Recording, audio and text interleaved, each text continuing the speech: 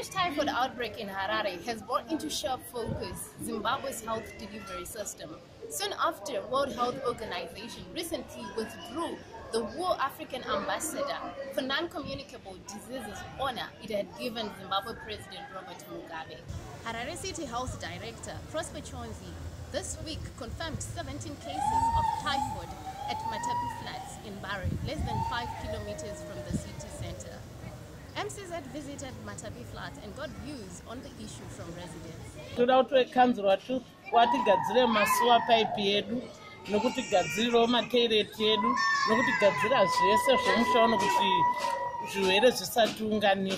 Mvura yedu ngayo yakachena iri kuuya ine mazerere ichinuhwa tsvina. Saka toda kukumbira kukanzirwa titiro mvura yedu uye yakanatsochena ichinzi imvura inomwa vanhu. Kukonzesa typhoid nawo yokuti tina dambudziko remvura. Mvura mumabhuloku medu hamuna itori shoma. Kuzoti masiweji kuseri kwemabhuloku mweya watinofema muna wakamira zvakanaka. Kuzoti mudzimba dzatinogara idzi takawandisa.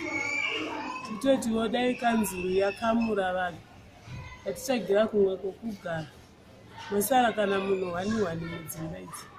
Zvikadaro utano hwedu hunoita zviri nani. Zvimbudzi zvedu hazvafambise tsvina zvakanaka.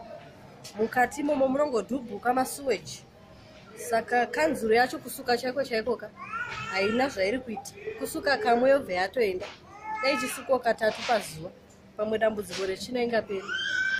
Zimbabwe has experienced many outbreaks of typhoid and cholera in recent years due to the downturn of economy that has sent sanitation infrastructure go unrepaired for decades. Matapi is often the epicenter of both diseases.